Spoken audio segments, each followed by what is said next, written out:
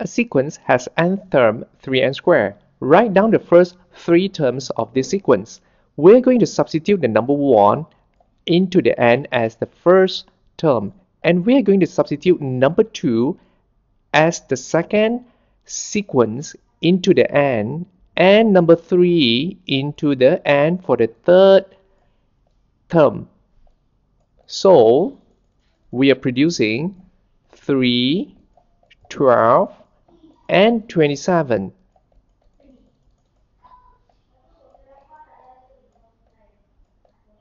Here is for the part C.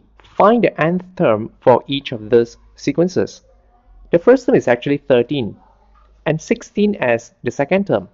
Now we want to find what is the term-to-term rule is by using 16 minus 13, and we are getting here is actually 3. We are using this formula as the nth term for a plus in the bracket n minus 1 multiplied by the d. Now a stands for the first term, d stands for the term-to-term rule, while n stands for the n. We're going to substitute the whole thing here by first term a stands for 13. And the term-to-term rule is actually referring to 3. So we are getting the thing now in order. The final answer here would be 3n plus 10. 3n plus 10. Now we come to the part C2.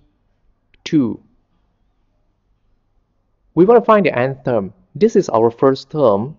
The value is 3. The value of the second term is 17.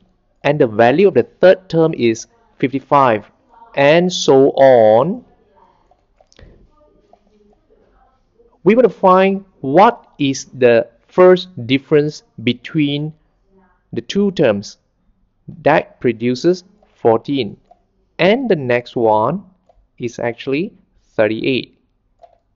And so on for the following terms. These are our differences. Now, look carefully.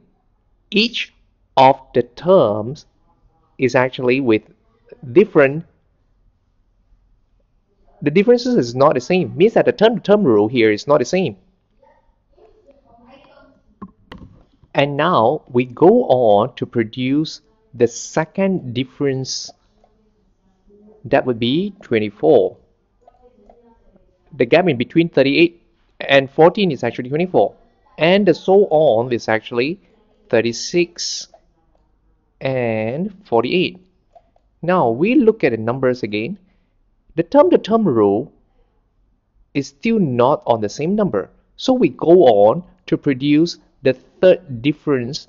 That would be here. 36 minus 24 is actually 12. 48 minus 36 is actually 12. Now 12 and 12 is actually, we are producing the term-to-term rule as a constant. We are getting here 3 differences. So that means that you will be getting n cubed as the answer for our nth term. So now, what does it mean? It means that if I want to find the solution for this question, n cubed has to be the foundation. Now we are going to try and error for the numbers now. Look at the second term here. It's actually the value of the second term is actually 17. We substitute 2 as the second term into the n, and we are getting 8. But here is actually 17. If I multiply by 2,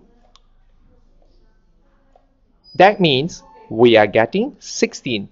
It is still not 17. In order to get 17, I have to add 1 into 8, and that is the answer. So this will be the answer of our solution here.